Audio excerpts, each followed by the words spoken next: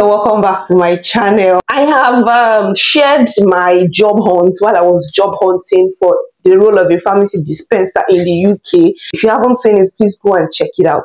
So one thing that I have realized or I've learned during that job hunt is that, number one, if you are a foreign trained pharmacist and you are now resident in the UK and you're looking for ways to integrate yourself or to switch career from a foreign trained pharmacist to a UK pharmacist, you have to start from scratch. That is just the honest truth. It's a bitter truth, actually.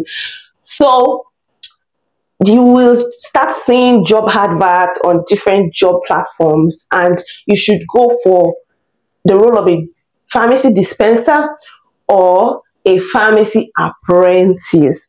This pharmacy apprentice is like the lowest rank, the lowest level that you can apply for. The pay is very low, and it's like you haven't even been to a pharmacy school, like you just want to come and apprenticeship now. You want to come and learn work, and then they can actually train you and even send you to pharmacy school in the UK if you're lucky to land the role of a pharmacy apprentice. And I applied to several places. One of them got back to me and said, for me to land that role, I need to have been resident in the UK for a minimum of 3 years. So that seems almost impossible to get, because I'm new here. I haven't even been here for 3 months. So guys, I started looking for a role of a pharmacy dispenser, and honestly, I got several invites for interviews. Like, I've even lost count. Some of them I honored their invitations, and for now I've attended 3 interviews and I still have another interview. So guys, one of the 3 interviews that I attended, I was actually interviewed. The other 2, please just check out that my pharmacy hunts video, job hunt, pharmacy job hunt video, and see why I didn't get interviewed for the first 2 places that I went to in Stockton on Tees. So in the last one, I was actually interviewed, and that was at Roland's Pharmacy, and I just wish to share the interview questions that I was asked during the interview. Okay, they are yet to get back to me because they are still actively recruiting. Like, they still have a number of people, applicants, I mean, that they want to interview, and so they haven't decided yet. The last time I called them to know what's up, like, haven't heard back from you. They said that they still have some people to interview this week, and after interviewing everybody, that's when they would give their verdict and then get back to me. So guys, I realized from all this my past experience to narrow down my applications to pharmacy dispenser trainee, the one that has trainee, because those ones are the ones that are willing to take in foreign trained pharmacists and to train you on NVQ2 and subsequently NVQ3, because one of the prerequisites to get a pharmacy dispenser role in the UK is that you must have done your NVQ2. So you see some job adverts saying qualified pharmacy dispenser, and then you see some saying pharmacy dispenser trainee or pharmacy advisor dispenser trainee. So I have limited my applications to the ones that have trainee. Somebody once asked in my comment section that, is it possible to get a pharmacy dispenser job in the UK as a Nigerian trained pharmacist?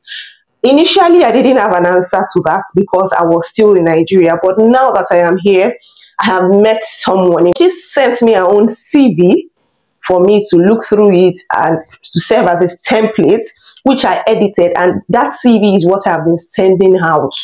So if you're in Nigeria or you're in the UK, you are a foreign trained pharmacist and you need this kind of CV as a template, I could share my own with you, but join my membership and I'll be able to send you a template or even review your own CV for you.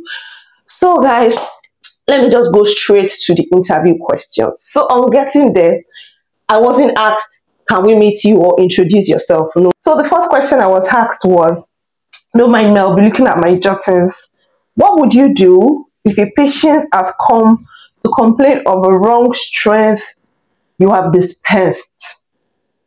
So she said, if a if a customer or a patient has walked in to complain that I dispensed a wrong dosage, like a wrong strength of medication to them, that how would I handle it?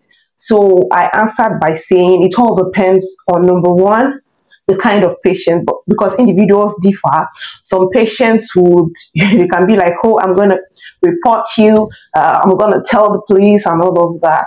Meanwhile, we can have some that would handle it, maturely and all of that. So I said that it all depends on the dosage. Again, depending on whether it's an underdose or an overdose. In the case of an underdose, first thing is to apologize to the customer or the patient for the wrong dosage or the wrong dispensing or the dispensing error.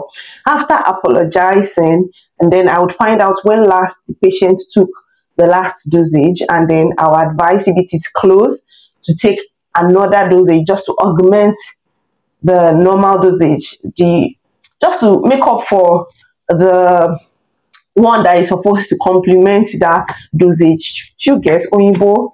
So for instance, if the patients are taking 5 milligrams instead of 10, I'll just ask when last the patient had the last dose, and if it is not long ago, we'll tell the patient, advise him or her to take another 5 milligrams so as to make up to that 10 milligrams.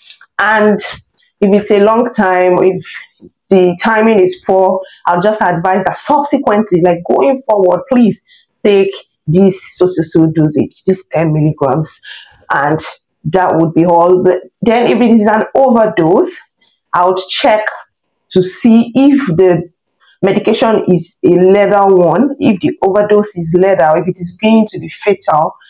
If that is so, I'll just put a call through to the accident and emergency. And then if it is not lethal, I could report it to the pharmacist on duty. I'm a pharmacy dispenser. I could report it to a pharmacist on duty. And then she was like, okay, would you document it? And I said, oh yes, I will document it. So she explained further that there are 4 types of risk. There's the low risk, there's the medium risk, there's the high risk, and there's the maximum risk or something. So for the low risk, she said I could just report it to the pharmacist on duty. But for the high and the maximum risk, that for the medium risk, we could report it to the GP, general practitioner of that patient. And for the high and the maximum risk, we have to call the accident and emergency. And then she said every error has to be documented and signed properly. I should describe where I have discharged an excellent teamwork. I should describe where I have exhibited an excellent teamwork. And I was like, okay, I've worked somewhere where they didn't realize that the software they were using for stocking was already outdated. And when I joined the team, I discovered that and I reported it. And they were recording a large number of expired products as at the time I joined the team. So I suggested that how about we have a check and balancing. Aside updating the software, we could also write down some of the medications that are going to expire in 3 months to come, so that every morning when the staff resume work, they can look at it. We just paste it somewhere that is conspicuous. Everyone would look at it, so that when you're dispensing, you have an idea of what medications are expiring in the next 3 months, and then you will be on the lookout for, because I also mentioned that there are different batches and sometimes different expiry dates, that I realized that in their shelf arrangement, they weren't bringing out the old stock before filling the stock on the shelf. Like, if a particular medication is reducing in number, and then you have brought more of that medication from the store, instead of it to push out the old ones on the shelf to the front and then the new ones put them at the back, so that the ones that are expiring first will go out, you dispense them first and all that stuff. People were not doing that. I believe that they were just bringing new stock and then arranging in front of the old one, and as a result they were recording high number of expired products. So I said joining their team, I found out all those things and I suggested ways to reduce expired products, and at the end of the day be able to reduce number of expired products, and everybody was active and everybody was involved. So she was just nodding for me. Then the next question, she said I should describe the customer service that I've rendered to my patients. I should describe where I have rendered an excellent customer care service to the patients. And okay, I answered that actually, personally, when patients walk into the pharmacy, I don't tell them we don't have a particular medication, even if we haven't stocked it. What I'll do is to go all out. I would seek to know if they can come back maybe in 24 hours or maybe in 48 hours, and I'll go out of my way to make sure I get that medication for them. I'll take down their contact, and once I get the medication, I'll put a call through to them to ask them to come and pick it up. So another thing I said was that for caregivers who come to get medications for their children or their wards, I don't just tell them, well, this is how to use it, especially if we have medications that we have to reconstitute, say like antibiotic suspension that are in powdered form. I'll try as much as possible to help them reconstitute it before they leave. And actually that is what they practice here. When you come to get medication for children and it needs reconstitution, they will do that for you before you go. So then number 4, the first question she asked, why Roland's pharmacy?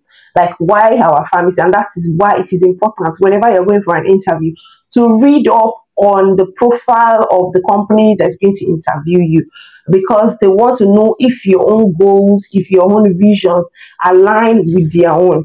So you have to just make your response align with their own. So before now, I'd gone to check out the profile of Roland's pharmacy. I know that it's a member of the Phoenix Medical Group of companies, and that they have some stability and blah blah blah blah blah blah blah. And I was able to answer that question very well. So later she asked me that would I be going for any holiday in the next 3 months, and then she said jokingly that if I would be going to Nigeria, that she was coming with me. So I told her no. Okay. Then she asked if I drive, and I told her, yeah, I used to drive back home, but haven't driven since I got to the UK. And she said they don't use it for anything, that she's just wondering why it is in that questionnaire. So she asked me why I came to England. Yeah, something like that. And I told her that, okay, I came to England because my husband got a job, that's one, I'm a dependent, and then I can't really remember how she asked that question, but I remember telling her that I want to come back to pharmacy practice even in the UK, so that I'll be able to gather some knowledge, understand how their pharmacy practice is in the UK, and subsequently improve pharmacy practice in Nigeria where necessary. And she was really impressed, like, oh my God. So lastly, she asked me if I had any question for her. Then I went about asking her about training, that since she knows, because I told her that I'm a foreign trained pharmacist from Nigeria. And then I told her, would there be trainings for me, blah, blah, blah. She said, yes, that they're going to train anybody that they employ, especially because in my own case, I don't even have any experience of the pharmacy dispenser in the UK, that they are willing to train. So guys, just wish me luck. This is the end of my interview with Roland Pharmacy here in the UK. Thank you if you have watched up to this point. Please do well to subscribe to this channel if you haven't. Subsequently, I'll be bringing more of pharmacy content on this channel. See you in my next video.